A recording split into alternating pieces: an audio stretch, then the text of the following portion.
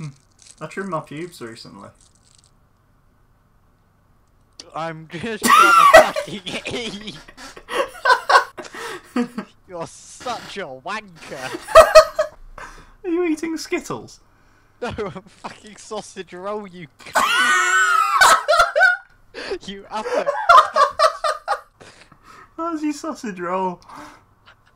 I hate you. So, welcome to another episode of Factions 101. What we're going to be covering this episode is purely cactus farms. What we're going to be doing next episode is probably pumpkin farms. We should really stop saying what we're going to do in the next episode, because it never happens, does it? Yeah, it's like, precisely.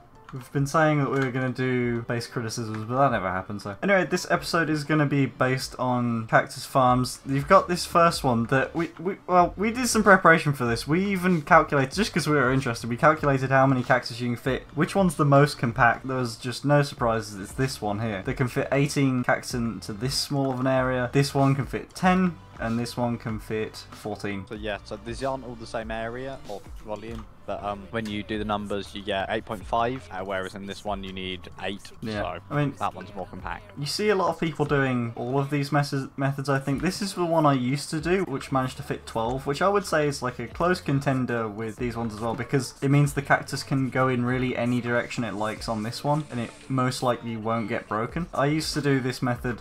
I don't anymore. I now do this method because it is the best one that you can do. We're pretty sure it's been quite a while since we tested it. Yeah, we haven't made a cactus farm in a while. Well, no, we have. It's just a long time since we tested it. Yeah. That was like, what, 3 years ago? It's been a while. Yeah, it's been a while, guys. Take our word for it. Test it yourself if you want to know. But this is a very good design. This one I'm like 90% sure isn't as good as this one with the string. Yeah. And this one is possibly better than string, possibly worse. I don't know, you'd have to test that for yourselves. It can fit less cactus, but it also seems like it's more... Less breaks. Yeah, less will break on other cactus, whereas this one, you know what, something might happen, it like just goes up and straight down. Like, if it goes left or right, then it's going to just break on this same cactus. So you might be able to fit more in this farm, but you might also lose about half of what you get. So it's your decision, I guess. It really does depend. Then again, I never see anyone making this one. Not that often, no. No, I always see this one, that one, or this one. I mean, you can't really go wrong with those two, I don't think. Like, you definitely won't be dissatisfied. We even made a little thing to show what the collection could be like with Cyclops' favourite method. Yeah, hoppers, or in fact you can just do a water channel here and have a minimum amount of hoppers, however you like, depending on how rich you are, basically. The reason we like this method is because it can land anywhere on here and still go in, whereas like a basic sign method where there's just signs separating it, you might run into some problems when cactus falls straight down and then it won't go anywhere. This looks cool. It does look sign cool. method looks just a bit...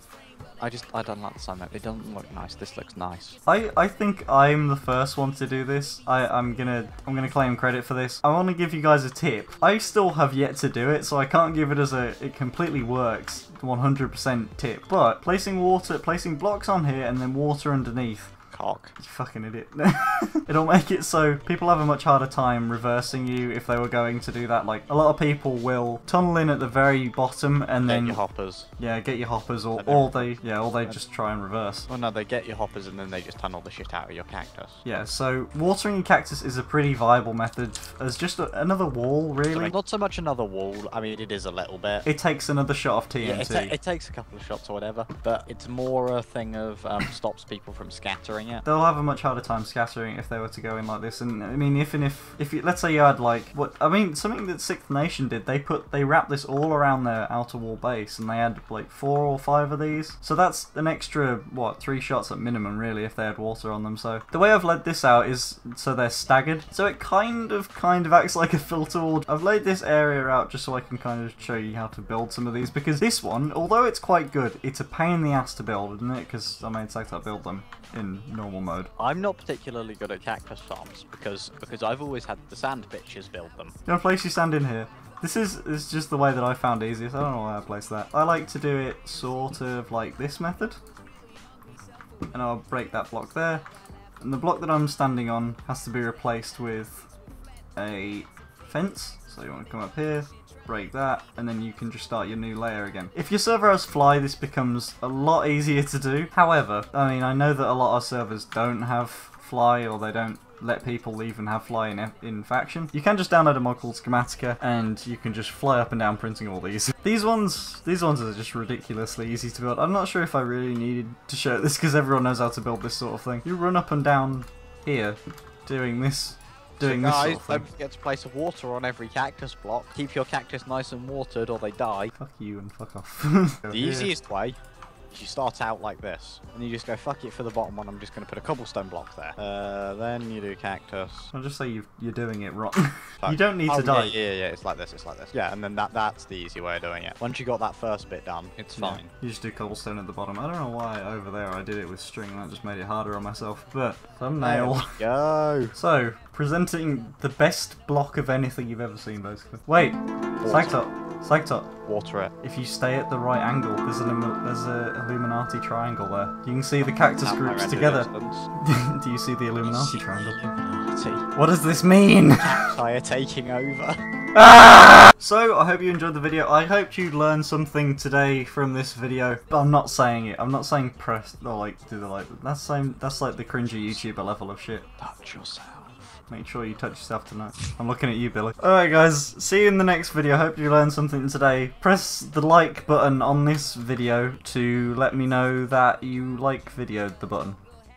And because this video is only 6 minutes long, and a longer video would have been too long to do this little shout out, but I just want to give a shout out to the One Shot MC owner, Emerald Explorer. He allows me to record on this server, Record Factions 101. He's the person that supports these videos and also gave me the private server to even record on. And now this is my primary testing server. So I just want to give a big shout out to him. Just tell you guys you should come check out One Shot MC. I personally use it all the time as testing server. If anyone ever asks me what server I can on, I'll say One Shot. Because even if you don't have one of the personal servers, I just like the private and no one messaging me in chat, and you know, the ability to pick plugins and stuff like that, and it's really well supported. There's like no lag. I mean, I did test personally with the guy on Skype that we use cannons that shot thousands of TNT plus sand. It's a really well managed server as well. The owner is really responsive with any recommendations. He's the sole developer of this server. Like, there's no one else working with him, and I think he's trying to launch a faction server soon. I've talked to him on Skype, and he is having a bit of a hard time with school and stuff. He's a really smart guy. He goes to a bunch of classes in America, and the payoff for him is owning a successful server that people like and can give good feedback. So if you would like to come on to One Shot MC, the IP's in the description. The shop is going to be in the description of this video. I really recommend checking it out. Help the owner out. Get this faction server open for him because he is having a bit of a hard time. And give him some motivation to get his faction server up and running. Give him some motivation to make this cannoning server just a little bit better. Go give One Shot some love. Stick around on the channel for a while. We've got some interesting videos planned. Should be uploading more frequently for a while at least. And yeah, thank you guys for listening and watching the video.